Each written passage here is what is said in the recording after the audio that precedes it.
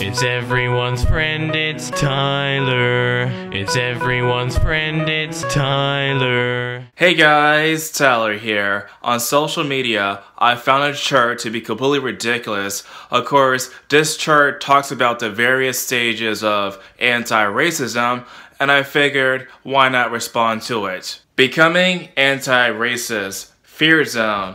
I deny racism is a problem. I avoid hard questions. I strive to be comfortable. I talk to others who look and think like me. Personally, I don't understand how people could just call themselves anti-racist unironically, because honestly, I think that's the default position of most people in this country, and not just this country, but for the rest of the entire world.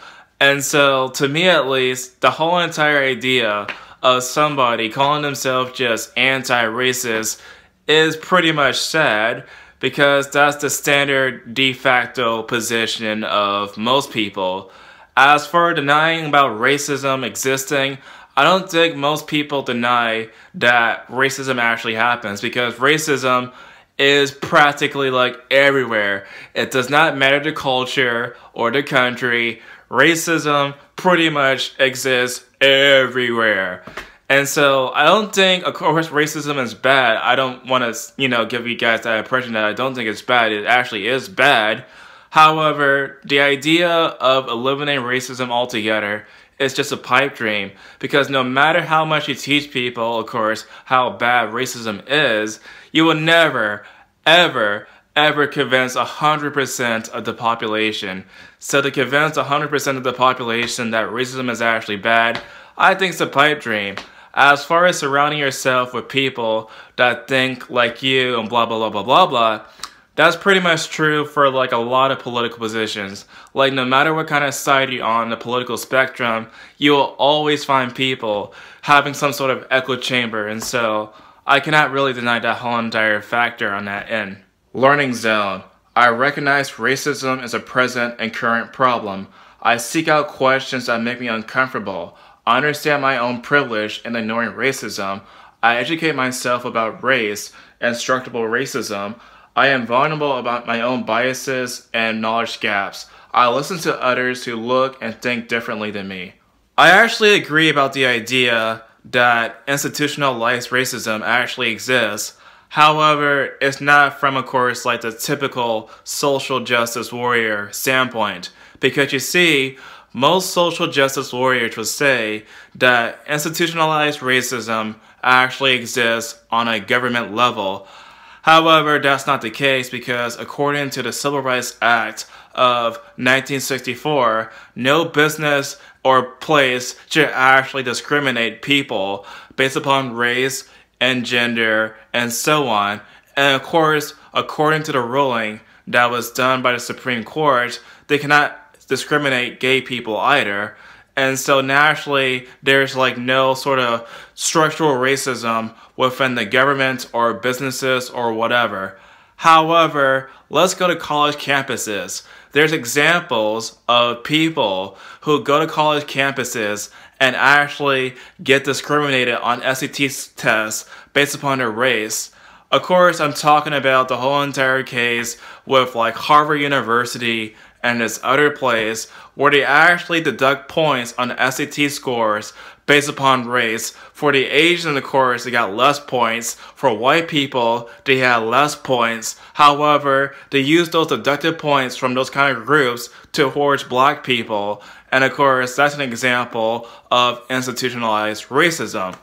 Another example of institutionalized racism is the idea of separate dorms for black people or minorities, because in college campuses right now, they actually do that.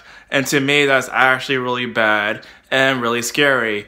Another example of this sort of institutionalized racism that I see is how these people at Seattle have a whole entire separate meeting just for black people, just because, they're black. And so obviously, institutionalized racism do in fact exist. However, not the same sort of level that most social justice warriors actually believe. Growth zone. I identify how I may unknowingly benefit from racism. Benefit from racism. Are you talking about like white people right now? Because it seems to me that this whole entire chart now just changed into all about white people. Because to me at least, like no white person today is actually guilty of the actions that their ancestors or whatever done. And so no, I don't buy for a single second that anybody benefits from a really dark past, because most people today actually feel bad about the past. And so yeah, no one actually really benefits from this whole backstory that we have in our country. I promote and advocate for policies and leaders that are anti-racist. When you say anti-racist leaders, are you referring to the people on college campuses? Are you referring to the people at that Seattle place? Because guess what? To me at least, those people are just no different whatsoever than the Jim Crow laws. They want segregation based upon race. So sorry, I don't want those kind of people in power. I just don't. I sit with my discomfort. I speak out when I see racism in action. I educate my peers how racism hurt our profession. That is true. Every single time I see an action done by progressive activists, I actually speak out against them every single time on my channel. I have like a huge ass catalog of videos just talking about how racist these progressive activists are. And honestly, I'll do it again and again and again until people actually realize just how racist they are. I don't let mistakes deter me from being better.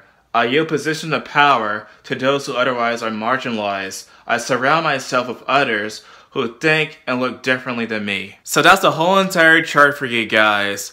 Of course, on that chart, I'm like number 2 out of the street. But guess what? I honestly, really despise anti-racist activists. Oh my god, we cannot, be colorblind, because to be colorblind, you ignore racism. Oh my god, we want segregation for black people and minorities, because you see, black people and minorities can't, be with white people and blah, blah, blah, blah, blah. I really despise anti-racist activists. I really do. That is why I can never, ever be like number 3 on that chart. Because those kind of people, to me, are like the biggest racists right now. Probably bigger than, of course, like the KKK and these other kind of far-right groups. Because these people right here, they actually have power. They have power in the media. They have power in their activism. They have power in college campuses. This is why these people need to be opposed. These people are like the biggest racist scum I know right now. But anyway, what do you guys think? Tell me in the comment section down below, and I'll see you all next time.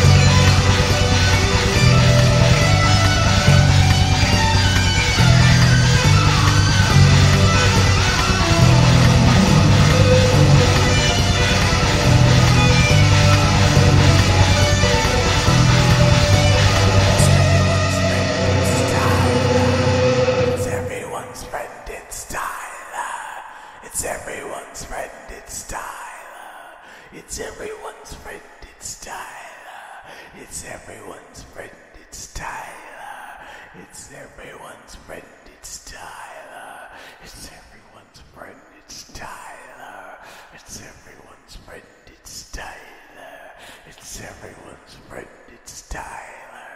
It's everyone's friend, it's Tyler. It's everyone's friend, it's Tyler. It's everyone's friend, it's Tyler. It's everyone's friend, it's Tyler. It's everyone's